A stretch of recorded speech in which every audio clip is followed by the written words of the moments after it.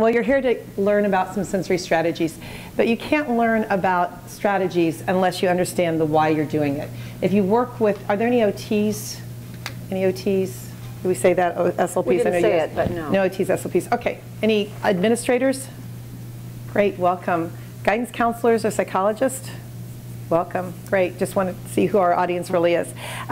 If you've worked with an occupational therapist, they tell you to do a lot of goofy things sometimes, and it sounds really odd. So the more you understand the why, you're going to go, oh, that's why she wanted me to do that. For instance, I wanted a teacher one time, I said, can you please give him a, I'm pretty sure I used the word heavy work job as he walks down the hallway, because he's all over the place and he's very scattered and his hands are on other students and he has a really great deal of trouble with self-regulation. And I asked her later, how did it work? And she said it didn't work. I gave him a piece of paper, but it didn't seem to do any good. He held it in one hand and had his hands on other kids at that. I'm, oh, no, no, no, no. So you know where I'm going with this. I meant a heavy work job. I wanted both hands occupied. I wanted 5% of his body weight. I wanted good stuff going into his nervous system. And he also had something that he was focused on, a transition object from A to B of where he was headed. So either I didn't explain it well enough, or maybe she just had a moment where she didn't get it all. So at any rate. So we're going to talk about a lot of things sensory-wise. I always will go with universal design.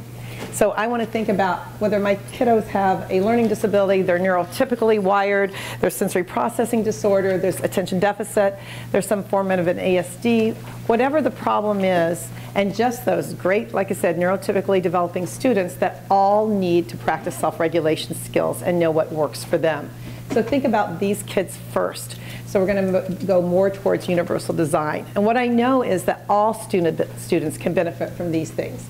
I'm going to ask my kids, I want them to understand, what do I need? What helps me be a good student? And most of our kids can tell you that. Some of them aren't old enough to understand what that means and know it all the time, but they start to make some connections pretty early.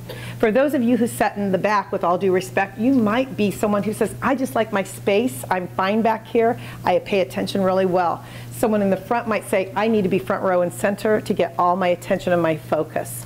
I find I'm a really good listener, but when I'm in the back, I lose the process a little bit more. I don't feel as engaged for my learning, but we're all different. So we need to think about how we are different as learners and then how our students are also unique and different. I know that all kids need options with seating. I have one teacher who does a great flexible seating options in her entire classroom. All kids should have access to know what kind of lighting and visual stimuli are good for them, what is too much, what is too little. Looking at noises, movement within the classroom, time to be able to wake up versus time when I need to calm my body down. And the more our kids learn what works for them, the more they are going to be able to self-advocate and be able to make the appropriate choices as we teach them in little snippets. And then looking at what's calming strategies I'm using and what kind of writing tools my kids. If you were with us earlier, we talked a lot about behavior as a huge trigger with writing involved. Whenever there's work demand made, there's frequently a behavioral response for many of our students, and it's frequently all about the writing component in some specific area for that child. So we want to offer different tools. And then I want to also look at, for universal design, I want to think about having big muscle, functional, purposeful movement. I want alerting, organizing, and calming activities built within the day. And I know you all probably have those. I used to say one student, but you probably have 10 students that you're specifically thinking about that have sensory needs or behaviors that look like they could be sensory oriented.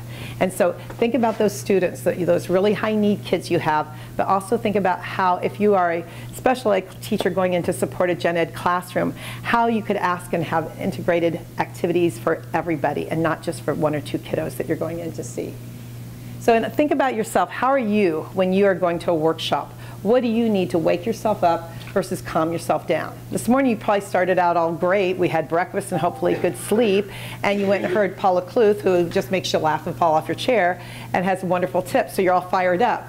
But then all of a sudden you had a great session, but then you get lunch and we start to get a little sleepy, a little tired. And so what do you need to do to self-regulate? So if anybody needs to stand up and go in the back of the room and do jumping jacks, I am okay with it.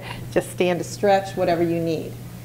So we find things that work for us, whether it's going to talk to a friend when we're upset, when we're frustrated, anxiety, anxious, removing ourselves from a group, things that wake us up, like taking a fast walk, doing something brisk movement. A piece of mint, a piece of chewing gum, things that just alert us and orient us more to being more present and in the learning mode. So lots of things that we do automatically. You'll hear occupational therapists, a lot of times we would talk about a sensory diet. Has anybody heard that term? Okay. And when I like a newer term that's being coined is a sensory lifestyle. And so it looks across the whole entire day. What's that going to look like for our kids, or for us? Because we do sensory things all day for ourselves. We just don't think about it, right? And so the sensory lifestyle is more from the time I get up until the time I go to bed. What kind of sensory supports did I put in place to make me be at my very optimal? That homeostasis, when I feel awesome and amazing and I could do anything.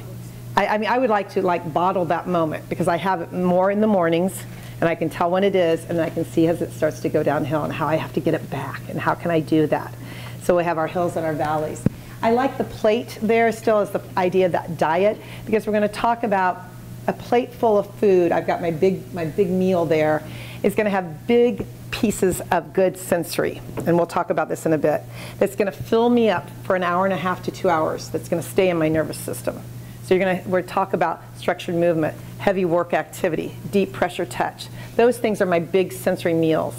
My little snacks are going to be my little things, like if I lower the light, we'll all calm down or we'll all fall asleep. If I give you a peppermint, I'm all alert and I can feel pretty good. I'm with you for another 10 minutes. Peppermint's gone, might go downhill again. Light a candle, wonderful aromatherapy. Candle's gone. So those are the little snacks, if you think about them therapeutically. But more so that the big bang is going to be when I get that big exercise, that big push in using my muscles. And I'll explain that more, but I want you to have an idea where we're going. So each of us need a certain amount of sensory input to be sensory regulated throughout the day. A normal state of arousal is necessary to support all of my impulse control. I can't have good self-emotional, sensory, or social regulation if I'm not well sensory regulated. I have to be able to have, let me get out of the way, I can tell you're trying to see on that side. Being able, a normal state of arousal for tolerance for attention to task, and my balance and my emotional reactions. Think about that if you're pretty sensory regulated and somebody comes along and walks behind you and steps on the back of your heel, it really hurts, and you kind of wasn't very unexpected, and I might turn around really quick. But if I'm pretty sensory regulated as an adult anyway, I might have gone, ouch, and someone's apologizing, and I'm okay with that. But now be 7 or 8 and that happens, and I'm really dysregulated, and I'm probably going to turn around and punch somebody, unfortunately. So we have to have sensory regulation, all of us do, to do what we need to do. And when we don't, we have exactly those things. I'm going to have poor impulse control. I'm going to have poor attention. I'm going to have poor focus. I'm going to have a real difficulty controlling my emotions. All of these things is just language, memory, and emotional centers are all involved when we do something, and it's all in our interpretation process. And so if I smell something that, oh, I smell cookies, I might have a memory right away. My mom made cookies when I was little. I love the oatmeal raisin cookies that she would make. It smells, it gives me a good feeling. We'll talk later about that. Our sense of smell goes to our limbic system. It's very emotional. That's my memory of that sensory experience, right? When I was a kid and I went to the dentist and I would get a filling, the drills back then were very loud and noisy, and you could smell the sulfur.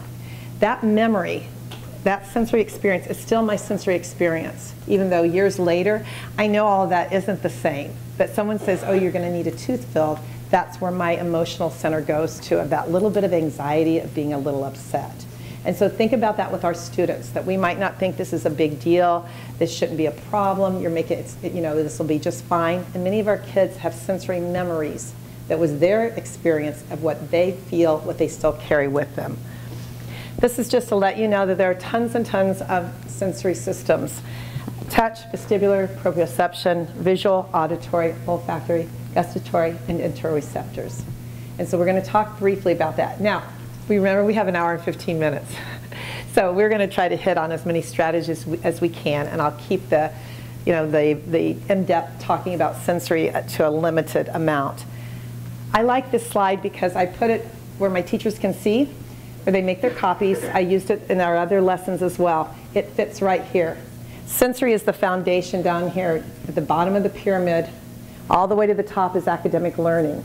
How I process sensory information impacts everything else in my being, to be social, to be a great student, have good memory skills, to be able to coordinate, hold my head and neck up against gravity, to be able to write and read, to be able to control my impulses. All of these things are based on how I integrate sensory information and how good of a sensory processor I am. So I want you to keep that in mind.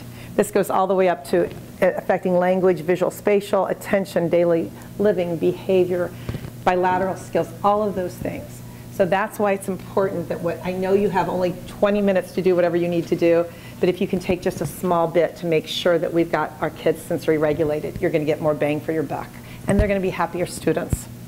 Okay, this is just a quick idea. It's described, Jean Ayers was the forefront of starting talking about sensory integration. She was an occupational therapist who laid all the foundation. And she talked about it being like a traffic jam on the highway, that all this sensory information, you just heard all these different senses. And we take in all this information from our outer senses and our inner senses. And then our brain is supposed to interpret it and make some kind of an adaptive response appropriately to the environment. And for many of our students, it's really, really hard. We know now that part of sensory is part of the evaluation for autism. And many, many individuals on the autism spectrum as adults will say the most impacting thing about their autism is their sensory processing difficulties and challenges, not the other areas that you might have thought. And so it's impacting our children who don't have the ability to say what they want to say. Yeah, I wanted to say something about this, sensory processing disorder. Cheryl's going to flesh that out a little bit in a minute. But I wanted to say, we as teachers very rarely will get a student with an official diagnosis of sensory processing disorder. Has anybody ever had a student with that official diagnosis? Just a few. But I can guarantee you that every one of us in this room have had kids with sensory sensitivities that impact their learning. They may not have the official diagnosis, but sensory is a big deal in the learning of many of our kids. Think about your classroom. Think about the student who is always tuned out. Looks like behavior, but they may have an auditory processing difficulty. Think about your student that writes all over his paper. He may actually have visual processing challenges. Think of your kid who chews on his pencil all the time. You know that kid? He may be sensory seeking in several ways. Think of the kid who is always in trouble in the cafeteria every time. He may actually have sensitivity in his olfactory system, in his sense of smell. That one's actually my favorite. I hope we get to that one because it's my favorite one.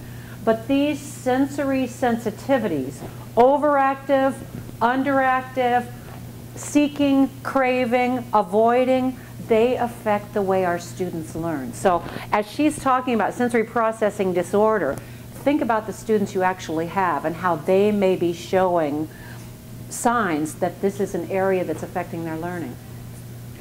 Yeah, and this is just again letting you know about how it impacts everything in our lives, as well as there's an estimated about 5 to 15% of the population affected. Approximately 8 in 10 individuals with autism are deemed to have sensory needs of some. And this more or less, we guys get the idea of how it's impacting everything. This is just quickly, I just want you to realize that if you're working with occupational therapists or someone who specializes in sensory, that it's not just one term, it's not just one problem area, that there are very many sub-areas of sensory processing disorder. And you'll hear us talk a lot about sensory modulation. And that's that just right amount of everything, that homeostasis. I can self-control, I have the ability to self-regulate myself, I feel alert, I feel awake, I feel in my happy place, the best that I can be. And when our kids get out of balance, we can see what happens with that. And then it goes into sensory discrimination and sensory-based motor disorders. But for today and for our time, just want you to be aware of that. Okay, so we have our kids that have the over, under, and sensory seeking. So you'll see mixes of that with children. That you'll see kids that are over-responsive for auditory, but they may be under-responsive for where their body is in space, okay? We may see kids who are sensory seeking in one area, but under-responsive. We may see children whose kind of patterns change, and sometimes we see it throughout the day. But we will see a combination of sensory that it's just not a clear picture. So we can't just say, oh, he's all this or he's all that. He may be that Venn diagram of a little bit of this and a little bit of that, so. We're going to be talking a lot about kids who are over-responsive, kids who are under-responsive, and who are sensory seeking. My down and dirty definition of these is the kids that are over responsive I see as my drama queens. The ones that really, really react badly when somebody accidentally bumps into them in the hall. Often they're over responsive to one of their sensory systems. Under responsive. I see these kids who are so often tuned out in the classroom, who are the last ones always to hear the instruction to line up at the door. Lots of times these kids are under responsive, especially to auditory stimuli. And the sensory seeking kids are often the kids with ADHD. It looks like ADHD. It isn't always. Sometimes it's just sensory seeking, sensory craving, wanting that heavy duty sensory input.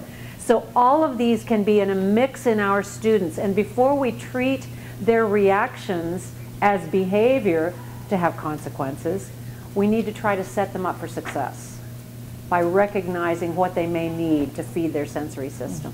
Okay. And it looks very behaviorish sometimes, right? I always say when we do sensory, you know, it's not, someone's not in a wheelchair, they don't have a cast on their leg or crutches, and it just looks very behaviorish. And if you think about your own self from a sensory perspective, you're thinking, well, it's not that loud in here, it was a really quiet room. But when you have a kiddo who has such hypersensitivity to auditory that they can hear the lunch cart down the hall across the other side of the building, or the tiny sound of the Duquesne humming that sounds like it's magnified to their ears. But we can't see it, so it's hard to get yourself there. I literally, this is so, you know, just a side note, I had a eval the other day, and the mom told me that this kiddo who was very sensory seeking was eating. She had to hide the package of the raw hamburger in the grocery cart because he would take his finger and dig his finger in the hole and eat the raw hamburger. So about the time I think I've heard it all. No, we have not. We have not in this world, right? So this again, just I don't want to spend too much time on this. Is just the sub areas. It's on your slide showing that what a motor area is, and those motor challenges, those are impacted from sensory. That sensory discrimination piece. You have the ability to probably reach inside your desk, grab out something that you need, whether you, oh, it feels like my scissors, feels like my pencil, I think that's my shiny folder I need, without even looking. You have a good sense of tactile discrimination. Many of our kids don't. And so then we wonder why they're the last kid who can ever get anything put away, or put a paper in a folder, put it away and inside their desk. Tactile discrimination is just one example of that area of disorder, but gives you an idea. And then again, being able, that modulation piece of just being able to tune out what's not important and tune in to what is important. And you know, just as an example, is I might be talking to someone and so engrossed, and it was a really loud, we were at a reception last night, really loud, lots of people talking, and I was able to just tune in to the person I was talking to. Until all of a sudden I heard my name said, and then it was like, what are they saying about me, you know, right? So I'm kind of like tuning in. So that my modulation kind of got shifted just a little bit there, so I had to bring myself back. But again, many of our students don't have that ability to do that. Okay, and so the first area we're going to talk about is our tactile system. Okay, if you think back to that sensory pyramid that Cheryl showed a few slides ago, at the very base was the central nervous system. Right above that, as the core of our needs, were three sensory systems: tactile, vestibular, and proprioceptive. You know, when we think of senses, we tend to go back, I tend to go back to the senses I learned in like 4th grade. You know, seeing, hearing, smelling, touching, and tasting. Okay, those are still very important and impact our kids' learning. But as teachers, if we can address those 3 big dogs, give kids regulation tools for tactile, vestibular, and proprioceptive, we're going to have a better chance of impacting their learning. Let me get out of your way over here. So, tactile. We know that kids with autism can either be hypersensitive or hyposensitive to touch. That's no surprise to anybody in this room. Our neurotypically developing kids can be hypo or hypersensitive to touch too. Why is that important? It affects both behavior and academics. Let's look at how a kid with hypersensitivity to touch may be affected in his behavior in a classroom. A student who's hypersensitive to touch may show meltdowns at these times of the day or the year. Season change, community circle, group activities, writing tests. Can you think of what might trigger a touch-sensitive kid to have a meltdown during that time? Can I use you as an example? Yeah. I'm standing in line right now. I'm touching her. Sorry, thank you. If she's hypersensitive to touch right then, that's going to set off her fight or flight, and she may deck me, she may yell, she may have some sort of a meltdown, just because she's hypersensitive to touch. So, sensitivity to touch can significantly impact behavior in a classroom. Be aware of that. Also, touch sensitivity can significantly impact academics. Go figure. Look at these things right here. Learning difficulties. A hovering, may I invade your personal space? A hovering teacher may shut down her learning. Okay, I'm sort of touching her arm right now, but it doesn't matter. I'm in her personal space. If she's touch sensitive, she's going to be more worried about me being there than what she's supposed to be doing. Okay, you guys are free. I may. And you can tell those you can tell those kiddos who are, because they're the ones that kind of, I'll go in to observe and they're kind of leaning back or they're over the side. And yeah, and then you can tell the ones that just kind of cuddle in. They just want some more of that good cuddle part. Yeah, it's just amazing to watch. Group activities. Our Indiana state standards say we have to include a ton of group activities in our education. But the kids who are touch sensitive may shut down during that for obvious reasons. You have this kid over here who leans across this kid here to make a comment to this kid over here. This kid's getting touched. And if he is a touch sensitive kid, over responsive to touch, his learning has shut down. You can pretty much guarantee that. So anyway, other areas that touch sensitivity or over responsiveness to touch can impact academics. So what does it look like in a classroom? We already talked about sensitive to human touch, sensitive to skin. When we change seasons in an elementary classroom and kids go from shorts to long pants, or from short sleeve or tank tops to jackets, kids who have overreaction or oversensitivity to touch may have behavior issues. Sometimes we just have to be detectives to figure out why this student is melting down today when he was okay yesterday. Touch sensitivity may be one of those things. There are some other things that we might see in a classroom that indicate a student might be over-responsive to touch. Kids who have trouble in PE, sometimes it's because they're over-responsive, thus fearful of the ball touching them or other kids running into it. Again, it's just one of the clues to put in your detective bank when you figure out what's triggering a behavior in your classroom. Here are some other things to watch for. These are all on the handouts on the flash drive, so if you don't get it right now, it'll all be there. So that's nice to know, but what do I do about it as a teacher?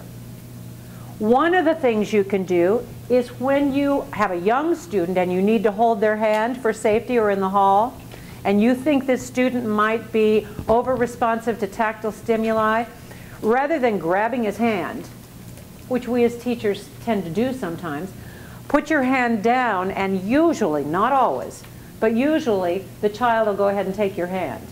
And you respond with the same amount of pressure that they give you. If they squeeze, go ahead and give them a squeeze back as you walk. If they just sort of do the fish hand into your hand, give them that kind of response back. There's a good chance their hand will stay there, but you're being responsive to their need in their tactile system. Don't hover over kids. Give them space. Be aware of that. Allow flexibility in movement. Lots of times kids who have over-responsiveness to touch have a hard time sitting in the same chair for the whole day. We're going to talk more about that in some other categories too. But these kids may need to change their seating option through the day in order to keep their learning vibrant and active and on point. Talk to your OT.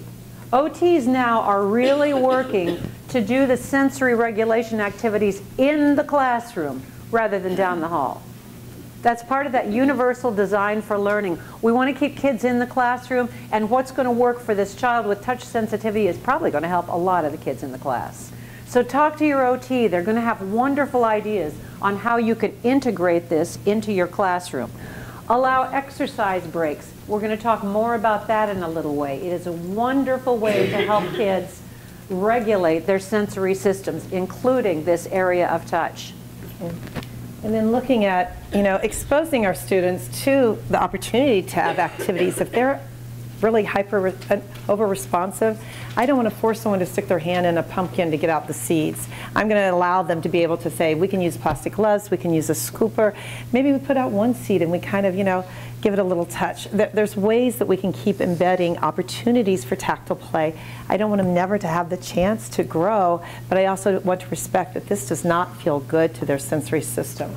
And then trying to look at respect for personal space. We sometimes we just really want our kids to come over and join the group.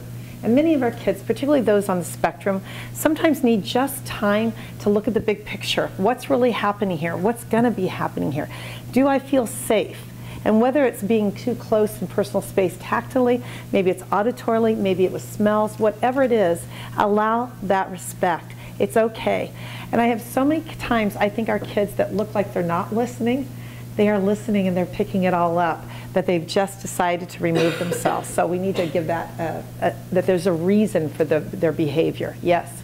And so it's looking at, and all professionals, you as teachers are unique. You're going to go to any professional that has their own unique, their standards, their educational pieces. What we're really saying here is that if I have a student who is that tactily defensive, that this pencil feels horrid in his hand, I want him to love to write, right?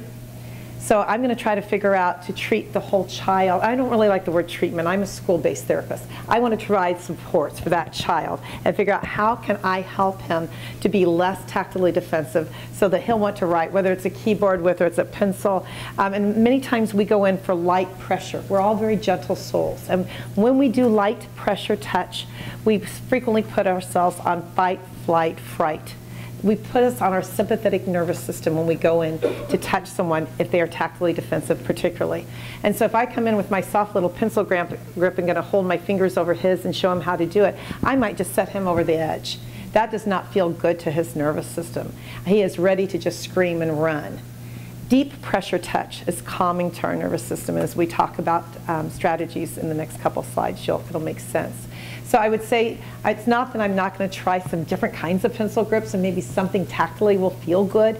And it doesn't mean I'm not going to try to figure out how we can help him with his writing. But I'm going to have respect for his tactile sensitivities. Okay, so I've got to work on that. Does that make sense? No. Absolutely, absolutely. How we would all feel if we all had to use the same thing and do the same. Even when I introduce a pencil grip, and half the time kids have started bad habits very, very, very young.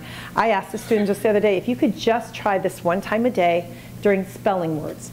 You're not thinking about anything else but printing one word at a time, and that's it. See if you like it. If you don't, it's okay. We'll try something else. Okay. So it's not there. And I'm also going to, just a side note, get your kiddos in a vertical position. As soon as I get them in that vertical position with a writing marker, chalk, whatever, I'm activating the little intrinsic muscles intended as I bring my wrist back in that vertical position. So that will help his positioning for skill building on that side of the hand. Okay. So yes, so trying to find out how I can respect loose-fitting clothing. Lots of our kids don't want things that are too tight. Other kids are seeking deep pressure touch and they want really tight clothes. We had a student one time that the only sign that they saw at school was his jeans were incredibly tight. I mean, he could barely get them zipped. He was a really slender little guy. But that at home, his mom would then start to give us more examples. He was seeking deep pressure touch because it calms his nervous system, even though he had some tactile defensive tendencies. The deep pressure was helping him. So the loose-fitting clothing that's been washed tons of times, don't put, Temple Grandin, who's a famous individual on the autism spectrum, will talk about all the crinolines and the dresses that had to be washed before she could wear anything. I can't even imagine putting a crinoline on anyway. And then providing tactile strategies is something to have, to hold, to get used to, whether it's a fidget, whether it's a fuzzy, whether it's something that feels good tactily to that child. And then when we look at big sensory supports, and I'm talking about really intense sensory kiddos, these are the kiddos that I might say I might need to do. I want to teach the kiddo themselves some slow rolling, that if I have a sensory area that when they log roll, they're getting deep pressure touch to their system. If I give them a weighted blanket, I'm providing the weighted deep pressure touch. But many of our students love that. It might be a lap pad with 5% of body weight in it. We had a student who said she could only do her homework when her big giant cat sat on her lap and she could pet him and it was warm, it was heavy, it was awesome. And so that would be that same kind of input and feeling. And so those kinds of things are really great tools, but again, I want to try to start before I need a tool, what can I teach the student to do? I mean, we've taught our kindergartners how to give themselves squeezies. If you're familiar with the website, it's SCOOL, School Moves. If you keep going into her blog, she has a really nice sheet that is, I can calm myself. And one of them is squeezies. And the students literally, we just slowly count deep pressure all the way down our arms and deep breathe between arms. And what I'm doing is I'm giving myself deep pressure touch. Think about when you swaddle a baby, they stop crying, right? Typically unless they're hungry. Because now they know where their little bodies are in space. You've given them deep pressure touch. That calming, it puts me on parasympathetic nervous system, and that's what we want for our kids. So how can I have that receiving blanket feeling over here in school? And that's the challenge sometimes, but it's not that hard to do. I'll show you a few other ones. But trying to look at whether I need a weighted blanket, if I needed a weighted lap pad, a pressure vest, if I decide I need to do a sensory brushing program with a kiddo, I want, as an OT, I want to be on that plan. I had a teacher the other day who said that she had a weighted vest down in her room and she was thinking she'd try it on so-and-so. You know, you can buy them online. You don't need an OT, it's okay. But I said, you know, in school anyway, I would like to come in. I want to make sure it fits them properly. I want to make sure I put it on right. I want to give you a wearing schedule that we can work with together. And then let's monitor, did it make a difference for this student? And what else are we putting in place? Because if I'm going to put weighted things on a child, a weighted vest or a pressure vest, there's going to be some pretty intense sensory needs. And what else have I tried in addition to that? And remember, we're working with the whole child. The beanbag chairs there, because beanbag chairs, when you wedge them against the wall and you've got actual good stuff inside those beanbag chairs, that's like that blanket. I can get deep pressure as I get their bottom in that chair and bring that around them. It's like a big hug. It provides calming and organization, and where's my body in space now? It's like that receiving blanket. So we might offer a variety of seating options, beanbag chairs, yoga chair, or ball chairs, yoga mats, anything that we can use and find things that work for our students and ask them. I don't think we talk to our kids enough. Did you like this or do you like this? How did you feel when you were on this? Did you like sitting on the floor better? Did you want to be removed? Did you feel better when you had your big lap pad on? How was that? It might have been, as Paula showed this morning, the double big giant snake that was weighted for 2 students, which is great too. And then the next area we're going to talk about, and I just want to say under that tactile area, remember you're also going to have those kids that are under responsive and seeking. And they're looking, you know, it's the kiddo who never notices food's all over his face. He needs to go look in the mirror. He's, you know, he wants more and more and more. The messier, the better, because his sensory system is seeking and needs more to register. Ah, here I am. This feels good now. So there's a reason why they are doing the behavior. But we're going to have to work with the whole child. The next area is vestibular processing. And our vestibular system has an impact on everything. It's the receptors are in the inner ear. It affects our gravitational security.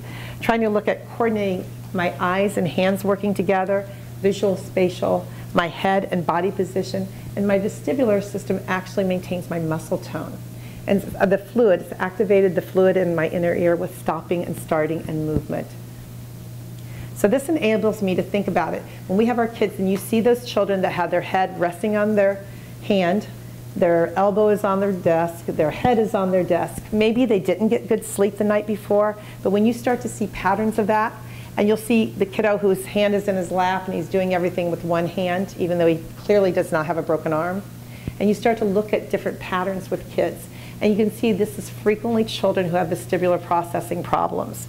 It has an effect on me being able to print and to write.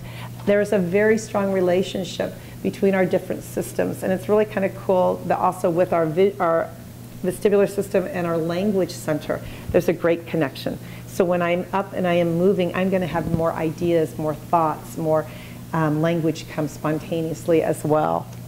Okay. And when you think about vestibular, think about I've got to hold my head and my neck up against gravity. I've got to be able to control both sides of my body. I've got to get my eyes and hands to work for writing or reading.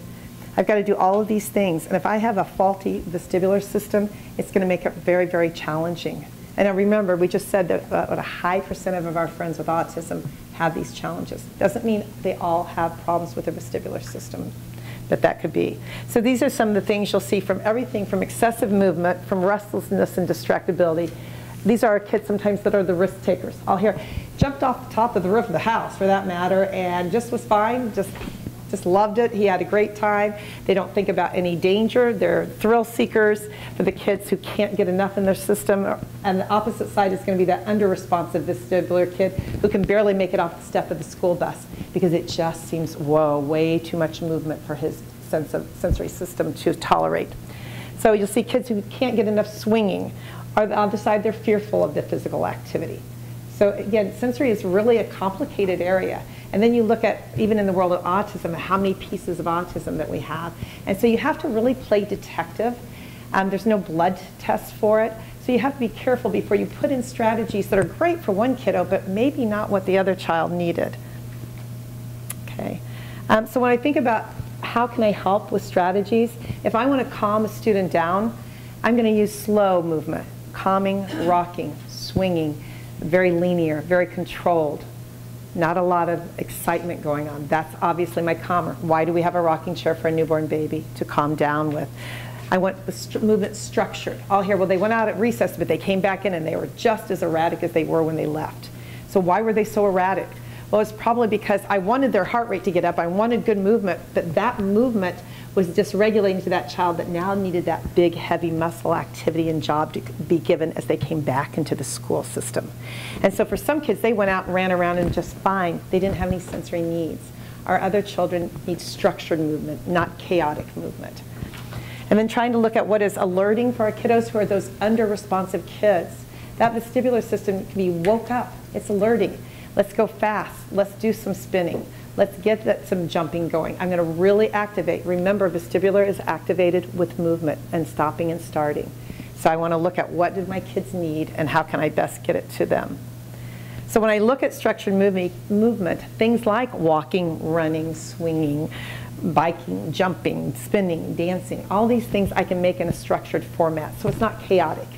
It has some patterns to it. And the child feels more in control when they're done with the movement.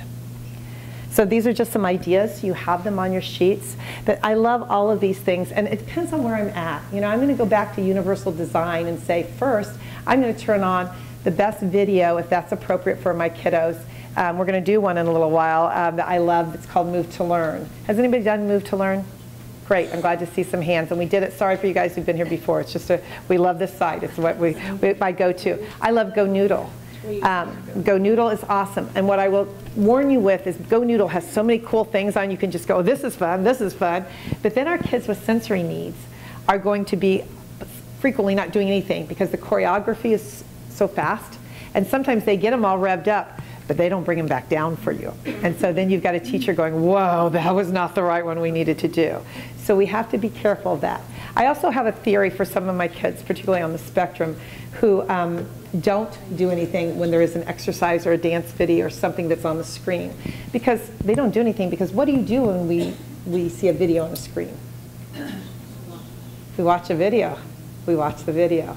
And I think a lot of our kids stand there and they watch the video.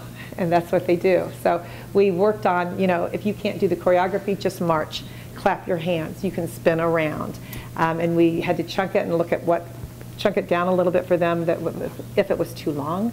And we had to also look at where is it for him as far as a personal interest. And maybe we could have him pick out which ones he wants to do. So any of these are going to give you lots of good vestibular input to their brain and to their body and their nervous system. So remember, we're going to start with structured movement. And I don't mean to say in a classroom that you always have to turn on a video. Kids love, if you get up and do some jumps, some wall push-ups, some chair push-ups, some, academic integrated movement into your academics. PE Central is a great site that has all kinds of structured academic activities that lend themselves with movement. So I can have, all the kids on a health activity, if everybody stand up and jog in place. And if this is healthy for your heart, keep jogging. Eating pizza, no it's not, they're sitting down. Going for a good walk, standing up, they're jogging again. So I've got movement continuously throughout my day. A lot of times I will hear teachers say, well, we changed stations. We're up and we're moving a lot. That is not the same. I think it's great. that that's not what I'm talking about. I'm talking about getting their heart rate up. And so looking at, I love this as an occupational therapist because it is an evidence-based practice for autism, for exercise. And it is everything the OTs were already saying, whether you want to say sensory processing needs or just the word exercise, that what they found that during these 6 studies, they had a warm-up, a cool-down. It was 20 minutes in the morning, 20 minutes in the afternoon, and every hour they did 1 minute of like yoga and deep breathing. The activities were involving, they did scooter boards, they did jumping, they did weighted exercises, they had mini tramps, they did some, I think, running in place. So it was all the things that we were advocating, and then every hour yoga, deep breathing, or run in place. And so what they found out was that every challenging behavior was going down, and an increase of positive behavior, as well as their physical fitness and improved motor skills. So it was a win-win. Okay. And this is just telling you what more information about the study. If you want to take a look, with scooter boards, jumping on the trampoline, stretching, arm curls. Coach Dave, if you are really into this, he's a wonderful guy, and he works more like in 1 or 2 kiddos at a time on the autism spectrum, and he really works with them on exercises and core strengthening and activities. He just seems like the nicest guy. Tune into him. He's got some good ideas. And then let me check on that one more thing on that. The only thing I want to add on that is that my teacher, I have one teacher in particular who had a classroom with children on the spectrum, and she always did sensory, and she was great at it, and we had some good things going. When I told her about this research and said, let's do it, can we do it this way, she embraced it, and it made a huge difference with her kids. And I swear, after 20 minutes of exercise, and they came back, no kiddo needed a fidget. Nobody needed a cushion to sit on. No one needed direction.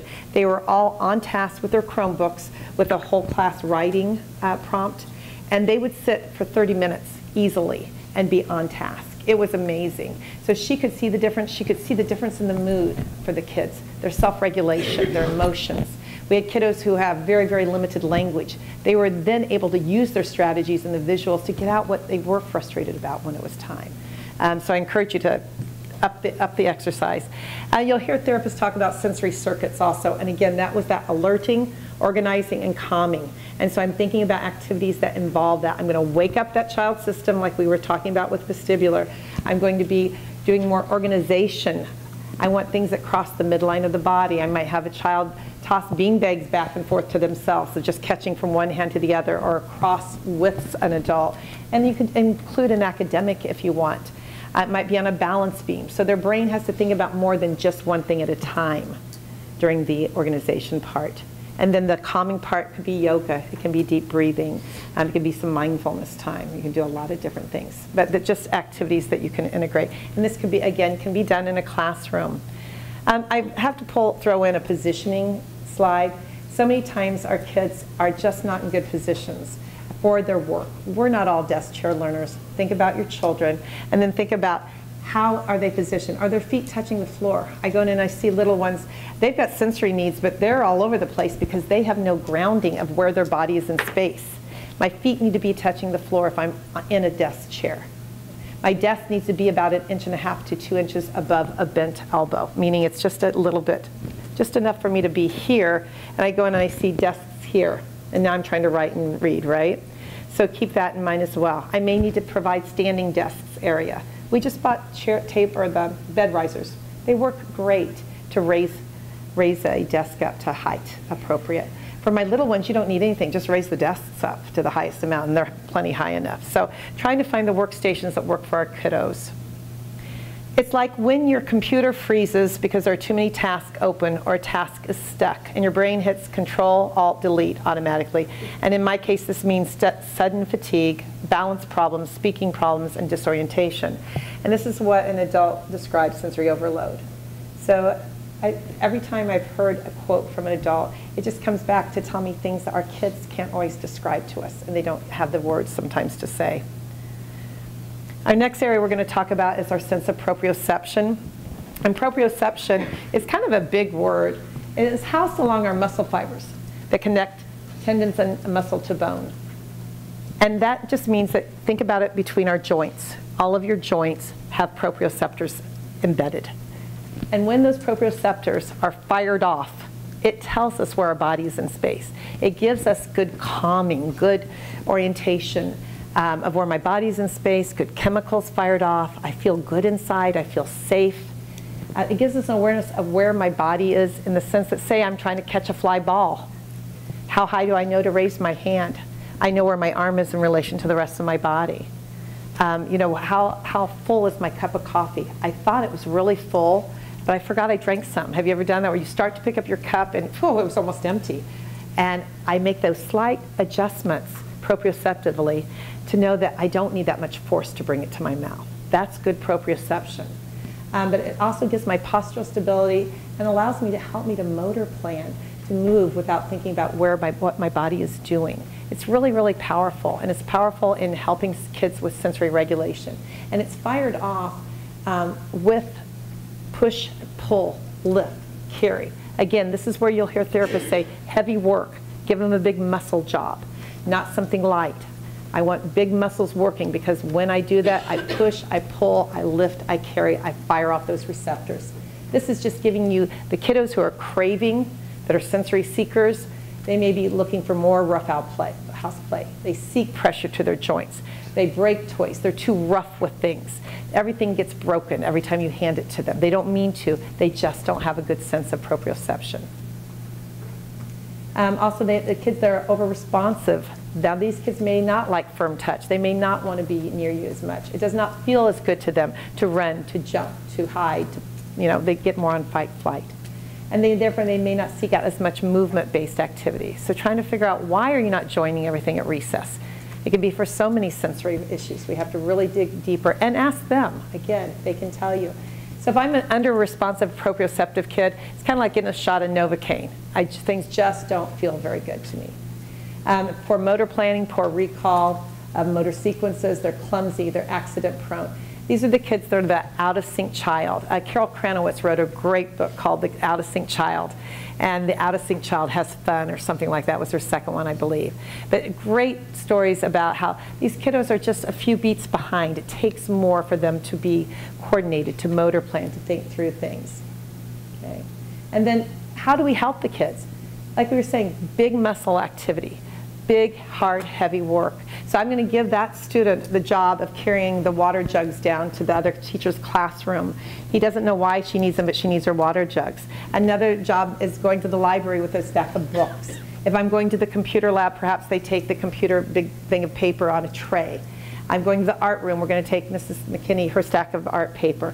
Whatever it is that I can make more purposeful, that they have a job to do. And I may invent a job right before academics. They've got to reach way up and wipe off the dry erase board, stretch and push, and they're wiping and using their muscles as they do that. So think about things that are purposeful in your classroom. We had students who went down during kindergarten specials while the kids were out, and they wiped all the tables and the chairs and cleaned them really good. That was their job.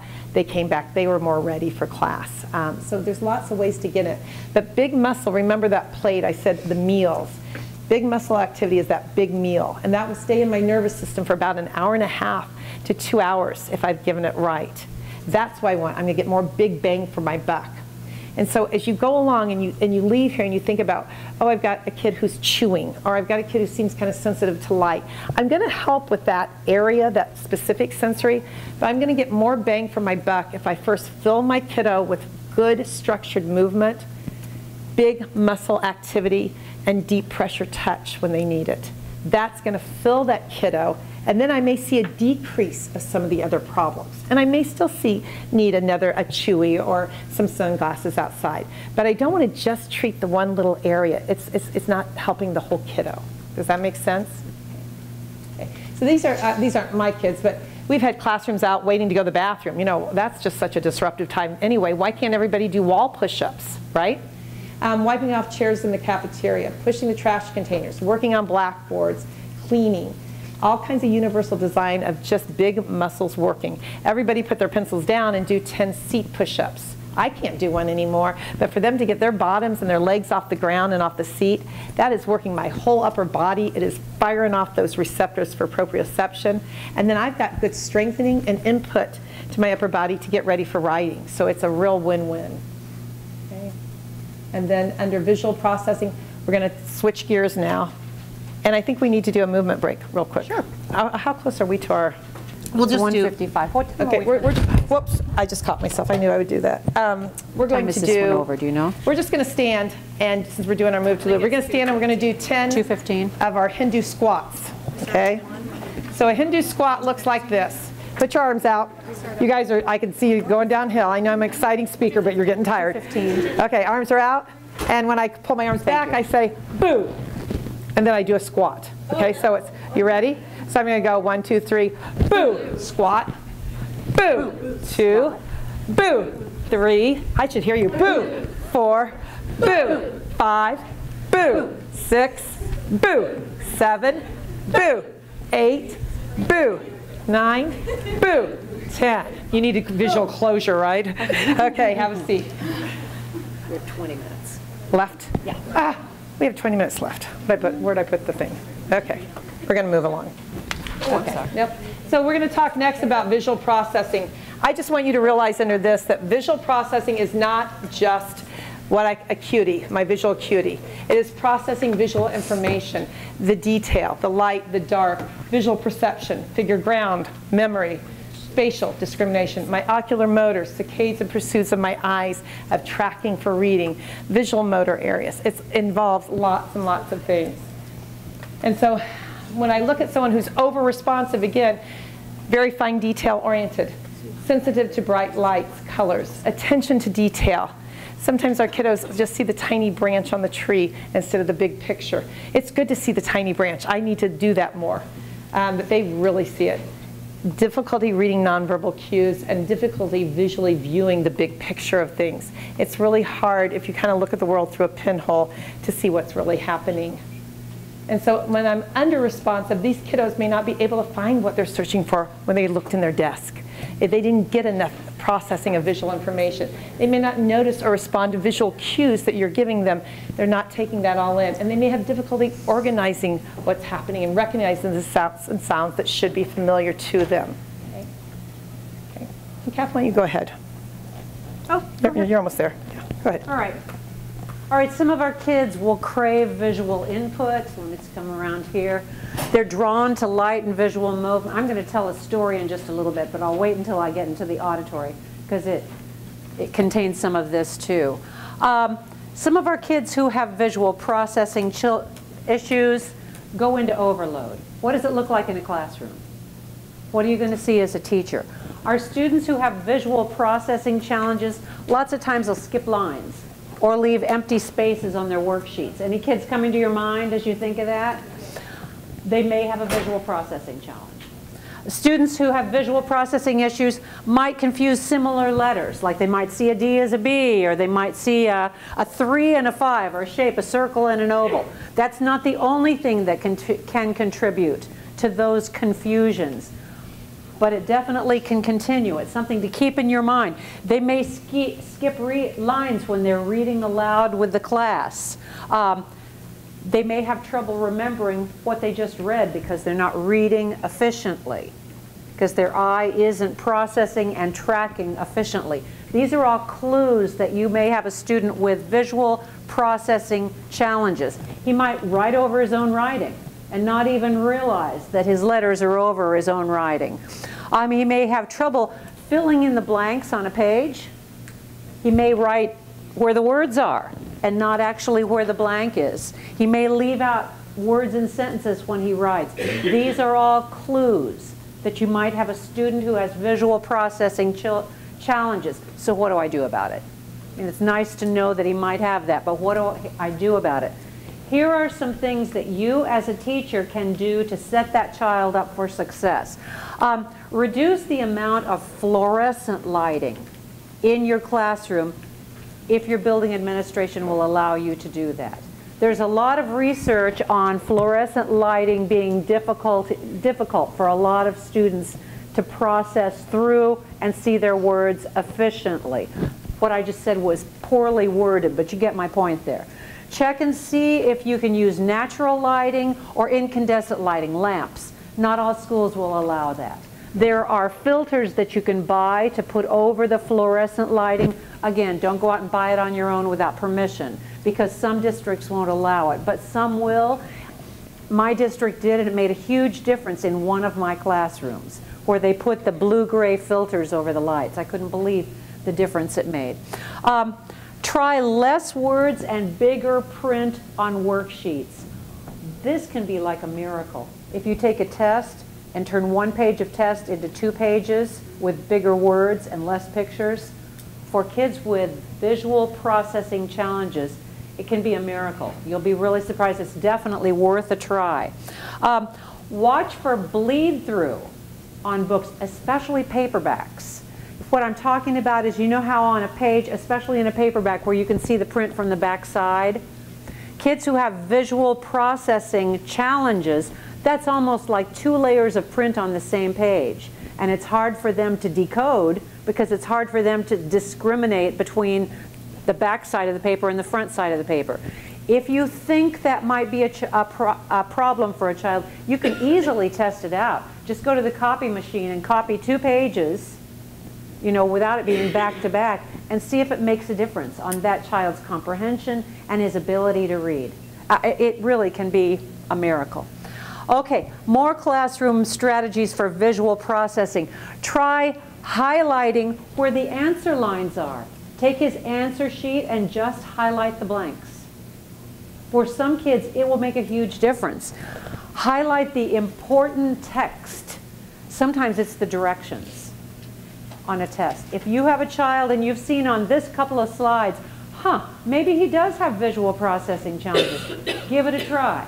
Try highlighting the directions and see if he does a better job. There are other things you can try, color overlays. I'm not going to go into detail on that, but there are other things that you might try to see if you can address the needs of these kids in the classroom. For some kids, it'll help if you put a starting point on a page and maybe a red dot on that side of the page. For some kids, that will help them know where their parameters are on a piece of paper. And for other kids, it helps if you just highlight where they're supposed to write. You're not going to do that forever, but it can help train the brain to know where to put their answers. All right, there is so much in that area of visual processing, but I'm going to skip into auditory, because auditory, touch may be the first one to develop, but auditory is the hardest one to control, because there are sounds everywhere. There are sounds in the hallway. This fan is making a really big sound. Yeah, there are sounds everywhere, and most of them we can't do anything about. I had a little boy with autism who was hypersensitive to the sounds that fluorescent lights give right before they burn out. Okay, we know they give that kind of buzz. I mean, I think I can hear that right now. But before they burn out, he would come up to me and say, Mrs. Oehler, lights scream at me, lights scream at me. And the next day the light would be burned out. Who knew? Okay, this boy had huge behavior issues. So he, of course, had a behavior plan, and we wrote the school custodian, with his permission, into this kid's behavior plan. And every day, Billy went on a walk through the building with Mr. Rick. Okay? This is an absolutely true story. Okay, this boy needed movement in his day too, so it hit a whole lot of areas. But he'd walk the hallways of the whole building with Mr. Rick and point out which lights were going to burn out in the next couple of days. It really worked. It really did. There's more to that story, which is pretty darn funny. You can come up afterwards and I'll tell you the rest of it.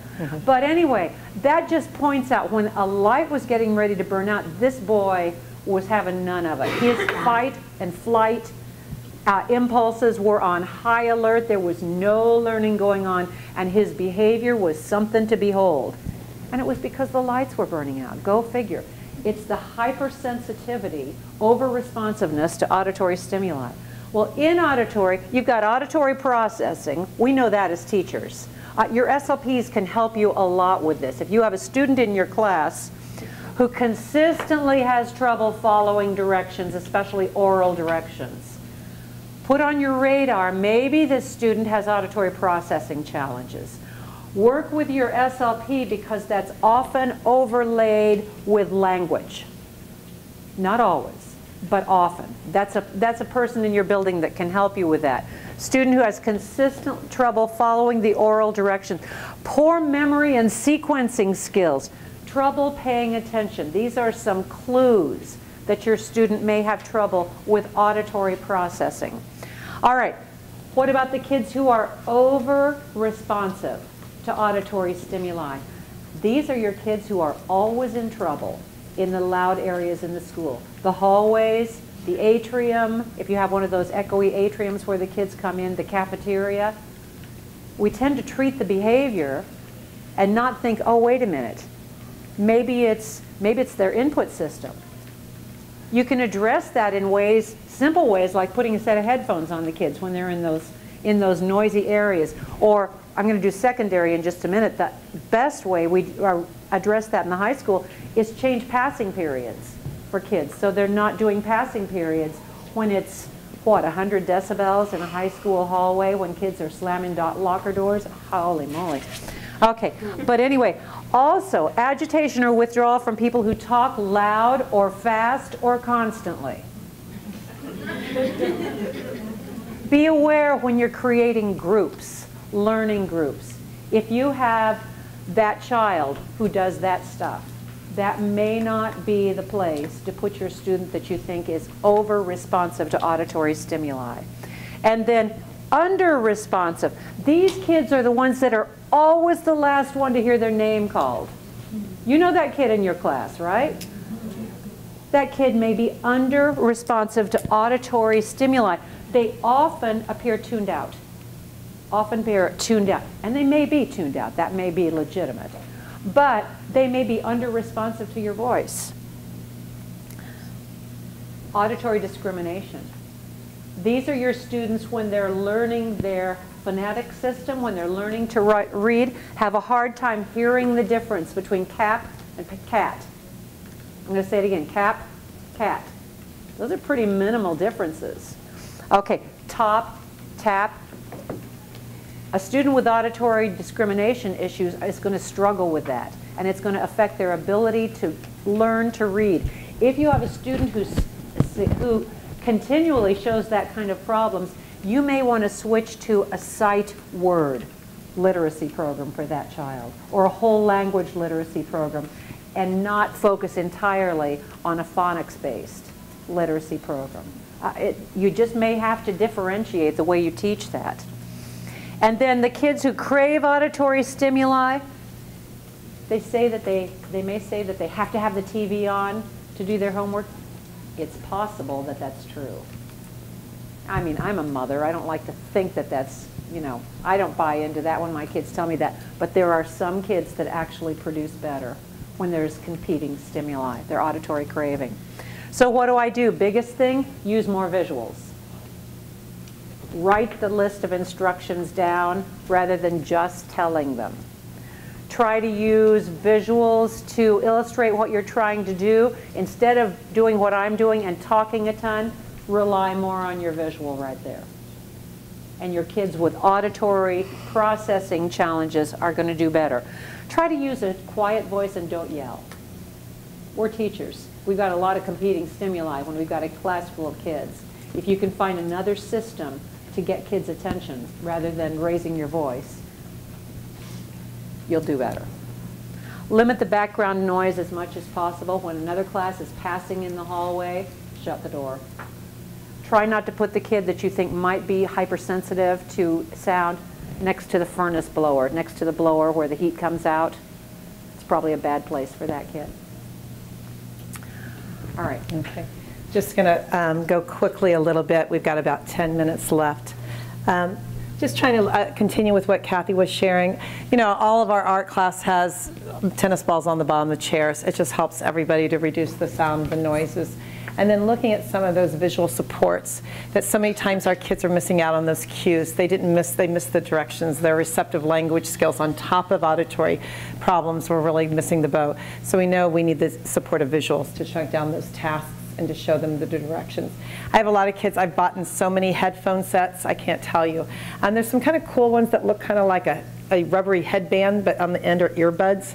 Kids will hold them, let them rest around their neck, and they just put them on. Those work for some of the kids. Other kids like the big heavy headphones because they give deep pressure touch in addition to reducing that auditory sensitivity. And we had several students, or teachers rather, that had started to wear microphones because they had a bad cold and the kids couldn't hear them very well and they were a little raspy.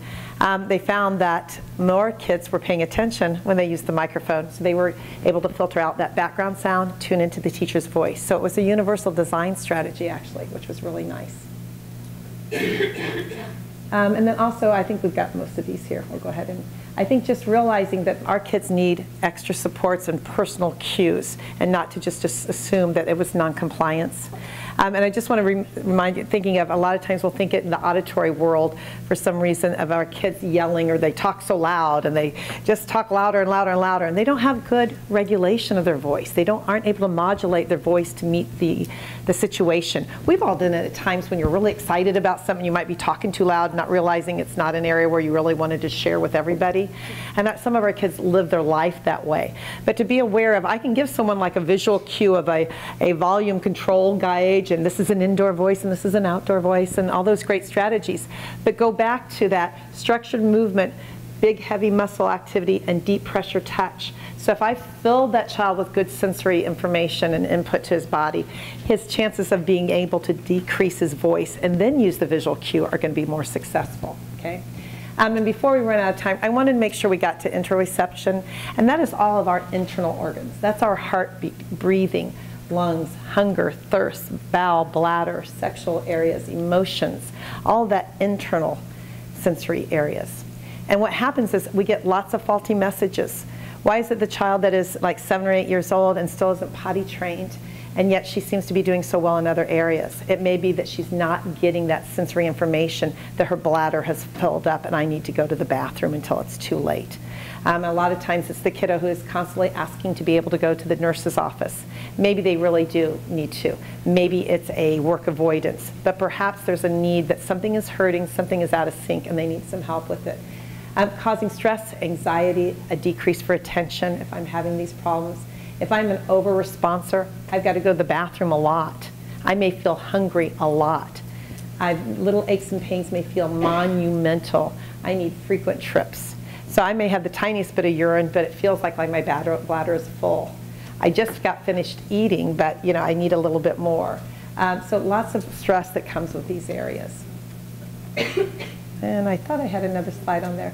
I just want you to be able to realize that I'm going to have under-responsive, I'm going to have over-responsive, but in this area, I can have kiddos who think that they're hungry, they need a snack. But that discriminative piece, I'm getting an issue, I'm getting a feeling inside, I think I'm hungry, but I gave him a snack and he sat there and he ate one bite and he left it. The message wasn't clear. He was having some gastrointestinal problems. Maybe it was a stomach ache, but it didn't feel like a stomach ache. So that can be a problem. So I'm getting mixed messages. I don't understand why my heart is racing really fast and I'm breathing more shallowly. I'm having stress and I'm having anxiety, but I'm not making the connection. And so it's teaching our kids to be more in tune, to do mindfulness activities, to stop, to lay down on the floor if that allows you that, or to be able to just sit and put your head down and listen to your breathing, listen to your heart rate, okay? So just very important. And just want you guys to be aware of sleep supports for our kids. Whether sensory or not, sensory challenging kids, many of these kids sleep very, very poorly at night and they're up during the night. So what we can do, so these are a nice list of things that are very holistic that can be very, very helpful. And I've got lots of parents who are seeking this kind of information. So please share if you're in an ACR meeting as well. Okay, just some more information on that. The one thing I want to say on the interoception is that when I have that stress and that anxiety for all of these issues and all these sensory areas, the area of the brain that is kind of that relay station that lets higher learning and memory happen, doesn't like stress and anxiety, and it shuts down that amygdala. And so we've got to be able to help our kids with those sensory issues if we ever want learning to happen, all right? Remember the top of the pyramid. Okay. And I think we're going to be about out of, I think The other areas are, you can see on your handout sheet. Again, we do a whole day workshop, so an hour and 15. We got through quite a bit pretty quick. You guys were awesome. Thank you so much for your attention and coming today.